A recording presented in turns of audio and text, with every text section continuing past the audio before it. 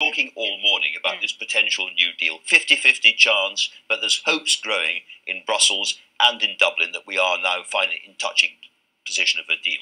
Would the SNP really vote that down and destroy it in the House of Commons? Well, look, the proposals that are on the table from Boris Johnson and any likely amendment of them would not be acceptable to the SNP. They would take Scotland out of the EU, out of the single market, out of the customs union, with all the damage that would do, and against our will. And it's very clear that Boris Johnson envisages a much looser relationship in future with the EU than even Theresa May did. I mean, you don't hear Boris Johnson talk about protecting environmental rights or consumer rights or workers' rights. So we would be looking at a race to the bottom where priorities would be to try to get trade deals with the likes of Donald Trump. That's not acceptable to the SNP. At the moment, the choice seems to be a deal or no deal. That's not the choice, this Andrew. Is the deal. That's not the choice. Eventually it's going to be. There's either a deal or there isn't a deal. Well, we have to work through these things, but if you fast forward to next weekend, that's not the choice. The Benn Act is the law of the land that says if there is no deal, there has to be a request for an extension. So there'll have to be a deal next year or whenever the Benn Act runs out. Eventually there'll have to be a deal. It sounds like you're against any deal. Well, I'm not sure I'm giving you an exclusive here by saying I'm against Brexit. Yes. Scotland voted against Brexit. So I don't think that is the choice now or even in the future. If there is an extension, that opens the door to a general election. It opens the door even to a second referendum. I don't think, and I certainly am not prepared as First Minister of Scotland to accept the inevitability of Brexit. Okay, well, you said let's fast forward to Saturday. So let's fast forward to Saturday. I don't know if you heard of Rebecca Long-Bailey, but she was suggesting that if a second referendum was attached to any possible deal by Boris Johnson, that might be an acceptable thing. If a referendum is part of this, would the SNP then vote for it? Well, look, I'm not going to speculate before we know what the actual choices will be next Saturday. We will not vote for a deal of the kind described by Boris Johnson. I've set out, I think it was on... Deal plus referendum? Well, let me just try and unpack this and answer your question in detail and in all the different aspects of it. I think it was on this programme last year at the SNP conference, I said the SNP would back a second EU referendum, and that remains our position. But there is a question of the right and proper and frankly most deliverable sequence of events now. Over the past few weeks I have been of the view, and I'm still of the view, that the better sequence of events, in principle and for practical reasons, is for the opposition to try to get rid of Boris Johnson in a vote of confidence, to have the extension secured, and then have a general election as quickly as possible. Now, that remains my view, but I've also said we rule nothing out. I mean, if there was I'm open to so-called people's vote on the floor of the House of Commons, you'd be open to it.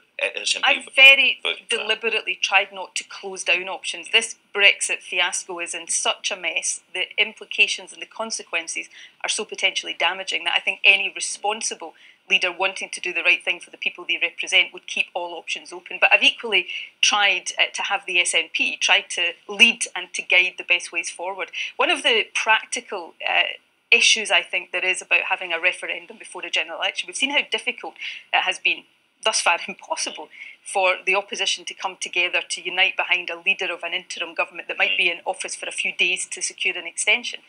If there is to be a government that legislates for a referendum, it has to be in office for a reasonable period of time, so it has to do other things. It has to govern, it might have to put through a budget. I just question whether it would be possible. I question whether it would be possible for the opposition to come together, which is why I think an election where parties can seek a mandate for a second referendum is the better option. But I'm ruling nothing out because the circumstances we're in is such that we have to keep all options open. That's interesting. Going ahead, there are two obvious possible outcomes. Outcome one, Boris Johnson either gets his deal through or brings us out without a deal at some point. I understand about the Benn Act, I'm not sure at some point. I don't think those are the only two options. Let's say option one is what he would regard, and that part of the world would regard, as a proper Brexit. We leave the EU.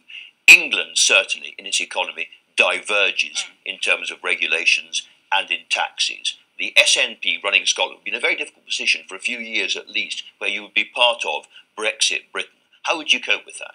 Well, firstly, and I don't want to overly labour this point, but I don't think the two options you've described are the only two options. The reason I am so determined to do everything I can to stop Brexit is because I think what you've just described there is damaging not just for Scotland but for the rest of the UK. It may be damaging, but it's plausible. But I'm just looking at a plausible future. How do you deal with it? To answer that question, well, I think Scotland, in these circumstances, the argument for Scotland becoming independent is even stronger than it has been previously, so that we can decide our own relationship with the European Union. I would want us to be members of the European Union, continue to be in the single market and the customs union, and actually have a better foundation to build economic success than we would have coming out of the EU. And we see today a poll in the Sunday Times shows that support for independence is rising, and people actually think that option, an independent Scotland in the EU, would lead to us being more prosperous than the alternative. Absolutely. As you work towards the referendum, fight the referendum campaign, and then try to return to the EU as an independent country, that process takes quite a few years. In that period, you would not be able to stop Britain diverging radically from where we are in terms of regulations and taxes and so on. Which is the real danger, which is why A, I will fight so hard against that option, and B, why I will make the case for Scotland not to allow itself to be trapped in that kind of situation, but instead to chart our own course as an independent country. I don't underestimate the dangers and the damage of a Boris Johnson-led government in a race to the bottom, prioritising trade deals with the likes of Donald Trump, which is why I would like to see a vote of confidence to get him out of office in a general election that could hopefully see a different future. How long do you think it would take an independent Scotland to get back into the EU? Not very long. I'm not going to sit here and put a timescale on that, because we would have to properly, responsibly, in a mature way, have these discussions. But I speak to people in the European institutions and other member states regularly as part of my job as First Minister. I think there is a real appetite to see Scotland in the EU. I think there would be open arms for Scotland, and I don't think that is a process that would, of necessity, take a particularly long period of time. Of course, there would be options for Scotland in the interim in terms of EFTA and being in the single market. So, we have options there to put the interests of our country first. At the moment, our future is being dictated to us by a Westminster Tory government that we didn't vote for. Scotland has a 7% deficit, one of the worst, if not the worst, in Europe. Is that going to be a problem in those negotiations? Scotland's deficit is reducing. We saw in the most recent figures published, our onshore revenues in particular are rising faster than other parts of the UK. Scotland's economy is sound, strong, healthy. The biggest risk to Scotland's economy right now is a Brexit future. And, imagine an independent... Let me ask you about another thing, directly related to that. If England leaves the EU and pursues a different course in terms of tax and regulations and so on, which is the only reason for leaving the EU and therefore seems to be likely under the Conservatives, then you will have a very different regime south of the border and north of the border, and I don't see how you can avoid a serious border. Well, look, I don't want borders. It's not my choice. But again, we have to take these things step by step. I am not the author of the Brexit policy. I'm opposed to the Brexit policy. It is not my choice to have policies that result in borders. I don't want Scotland, and I don't see why Scotland does have to deal with the world that's foisted on you in a sense. And I will, but what I'm not going to do is to try to speculate and answer questions on the basis of detail that we don't yet have and a scenario that we don't yet know the nature of. So I will always be frank and honest with people in Scotland about the choices I'm asking them to make. One of the things I am determined about is that the choice that Scotland will make on independence, just as it was in 2014, to be fair, will be an informed and a detailed one. We won't plaster lies on the side of a bus and cross our fingers and hope we get away with it. If we're going to be frank and honest, if England leaves the EU and pursues a different course, and Scotland stays inside the EU and wants to pursue that course, then there has to be a border between Scotland and England. That is kind of that obvious. Question, and let's be frank about it. I understand why, but that question had a number of ifs in it, and that's the point I am making. Yeah, we need to see how things play out over the and what the final relationship between the UK and the EU will be. I am not of the view that what you've described, what Boris Johnson wants, is an inevitability, and I will continue to argue against that. But as that picture clarifies, I will be honest with the people of Scotland, but that opens a situation where Scotland's best interests depend on being independent and in charge of our own future. And I don't want borders. It is not my policies that are putting borders anywhere. You need that new referendum. Why haven't you asked for a Section 30 order? Because I'm putting legislation through the Scottish Parliament right now to put the rules and regulations in place. I've said as recently as a few weeks ago that as that legislation progresses, we will make that request for a Section 30 order. We see rising support for independence. We see rising support. Can I ask, will you be asking for that order this year? Yes. You're asking for that order next month?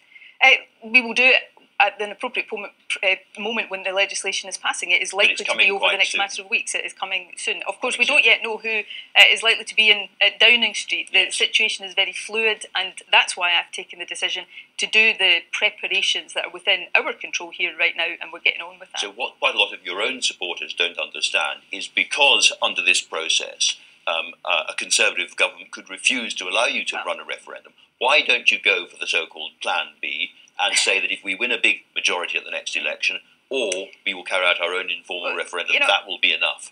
What's the problem with it? Because the process we undertake to choose our own future has to be capable of delivering independence. Now, I've campaigned for independence all my life. If I thought there was a quicker way, an easier way, a Plan B that would get us there quicker, I would have taken it by now. So what is the problem? What we have to do is have a process that firstly allows us to demonstrate there is majority support in Scotland for independence, and secondly, we have to have a process that is legal and accepted. Otherwise, our independence will not be recognised, not just domestically in the UK, but across. Well, Catalonia and our friends in Catalonia do demonstrate that you can have a referendum but not necessarily become independent. I'm in the business of seeing Scotland become independent. Now, it would be easy for me, and it would make my life easier in the short term, just to tell my supporters what they want to hear. But I've watched Brexiteer leaders doing that over the past 3 years, and it doesn't end well. I have to deal in reality. I'm determined to lead my country to independence, and that means doing it properly. You've talked a lot about an election. Now, in that election, looking at the polls, it's very, very hard to tell what's going to happen. But one very, very plausible scenario is that Labour is the largest party but doesn't have an overall majority and has to look to other parties in order to be able to govern. Now, are you still in a position where you would not go to any kind of coalition with Labour? So you do a supply and support. You might do a supply and support arrangement. We will not put the Tories into office. I don't favour coalitions. I'll say the same as I said in 2015 and 2017. We would favour a progressive type alliance. But I say this to Jeremy Corbyn or any Westminster leader who's looking to the SNP for support. If you don't accept Scotland's right to choose our own future at a time of our own choosing, don't even bother picking up the phone to me.